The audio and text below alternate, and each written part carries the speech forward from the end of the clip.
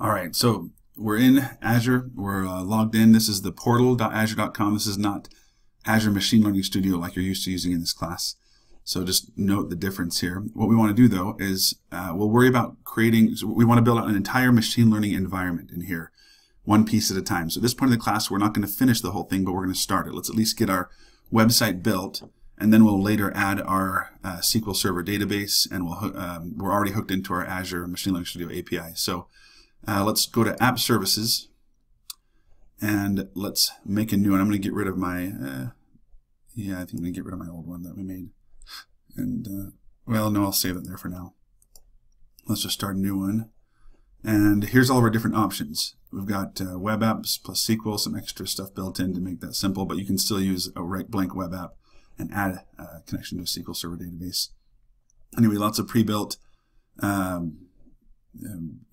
content management systems in here too. Let's create, I don't want to put any code. Even if I add this ASP.NET empty web app, it's kind of like going to Visual Studio and building an ASP.NET project. It'll add all those files, and I don't want all those right now. All I want is an empty site, and because I've already created my project and I just want to upload it. So let's create this. It says, okay, you got a bunch of stuff to add in here. Let's give it a name. I'm going to call this IS415 section 0, because in class I'm going to do section 1 and 2. Winter, we're in fall 18. That's a really ugly name, but that's okay. I can just copy paste that later on. Subscription, I don't want to use my credit card. I want to use my new Azure for Student subscription. So this is what you'll be using. So we'll make a new resource group right here for this one. Yep, that'll work actually, but I don't need my section 0 anymore. I'm just going to call this IS415 fall 18. Perfect. This will be on Windows. We're not going to use containerization. We'll stick with code publishing, application insights. I'm going to leave that all blank for now. And create. So let that validate. I'll pause while this finishes. Okay, so this is still going. Validation successful. I just want to point out here your task list. So it says it's still deploying this new web app. So we'll just keep waiting for now. Okay, it is all done. Deployment succeeded. Let's go to resource. Now I can always just find it by coming back here to app services again. Yeah, that's fine. And come on. Okay, maybe I need to first go to it right here. IS415. Not sure why that didn't show up right here. To subscription, whatever. Okay, not sure why that had such a. It'll show up a little later. They always do. So from here, I'll just click here to go to resource. So we have a lot of cool information here.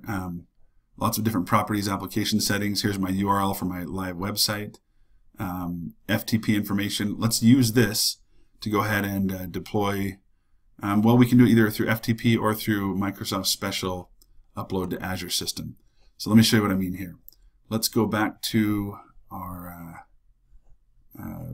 web app here, and I'm going to close this out. And I lost my starter page. I bet I can find it again. Here in solution. No, probably somewhere here under view. Let's see here. Let me pause and find. Here it is. Found it over here under connected services. So over in your Solution Explorer, double click this one.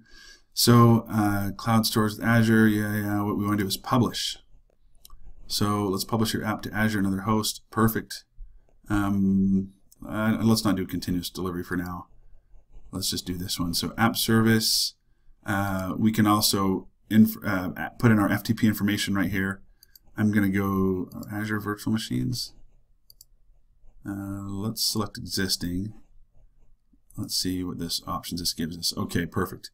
So here's the account that I'm using, and you've got to re-enter. You've got to enter in your info if you're not already logged in right there. So I'm going to sign into the same account. Oops.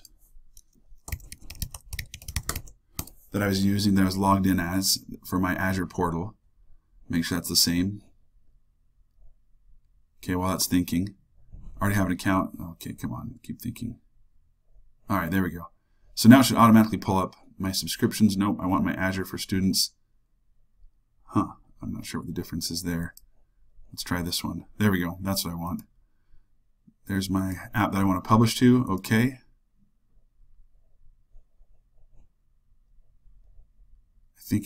There we go. Yep.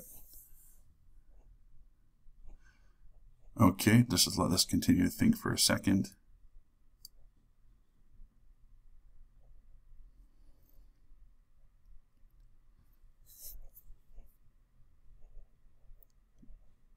Maybe I'll pause it while it finishes here. Okay, now it popped up the default web page for the site. Now remember, back here, we named that page we were working on default.aspx. Now I know for my students you're used to working in MVC, and so you don't have individual pages like default.aspx. But if you remember all the way back to IS-201, you learned that file names, if it's not using MVC, file names like default or index dot whatever are automatically pulled up as the home page. So back here we go. It automatically pulls up now for this new live website we've created, the default.aspx page we made. Let's go ahead and double check that our call that we made previously is still working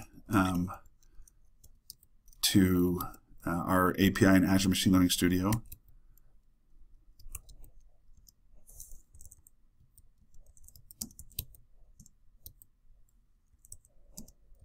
All right, predict. Cool, 26% chance that we're going to purchase a bike. There we go. So that's it for this video, just showing you how to publish a website you've created that calls an Azure Machine Learning Studio predictive API to a live Azure portal free website.